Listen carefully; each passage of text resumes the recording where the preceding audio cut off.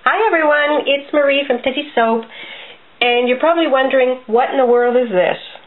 I'm not going to be making any soap today or cutting soap, but I want to talk to you about a couple of things that can help prevent errors, because sometimes when we use anything with weights and measures, if we look at a measurement, sometimes it can be misread, and there's ways that we can enhance the way we write values so that there's less likely chance that we will misread it.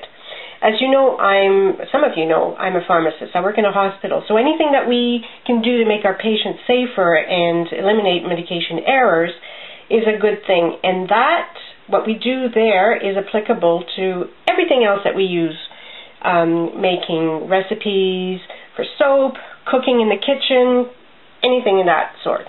And that includes leading zeros and trailing zeros.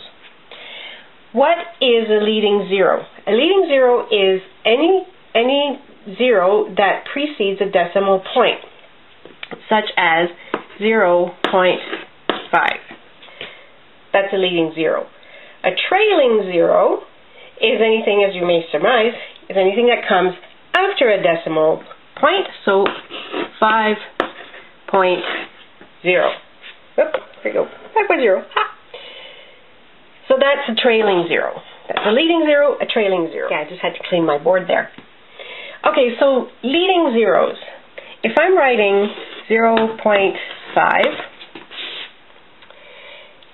it's the same as if I just wrote 0.5. It means exactly the same. However, if your decimal is very faint, say you're getting a fax or something and it's faint, or if there's lines on your paper and the dot ends up to being on the line, if you can't see the dot, then you're going to think that's 5. Whereas even here, if you can't see the dot, you've got the 0 in front of it. So that's a big clue that, yeah, there's got to be a period somewhere, because people don't usually write 0.5 to mean number 5. So always use leading zeros. It's always a good idea. For trailing zeros, it's the reverse. We want to avoid them. So basically, 2.0 is the same thing as 2. Means the same, exactly the same. But again, if you don't see your dot, now you're going to see 20 instead of 2 that you're supposed to be using. So if you have only a 0 after a decimal place, don't use it. Just write the number by itself.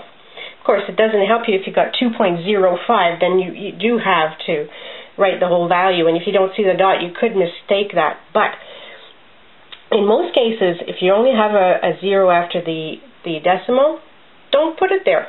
Just do that. So use leading zeros and avoid trailing zeros. And that will just make your recipes that much more clear and give you a little bit of less chance of making an error. So happy soaping. I hope this helped. Bye.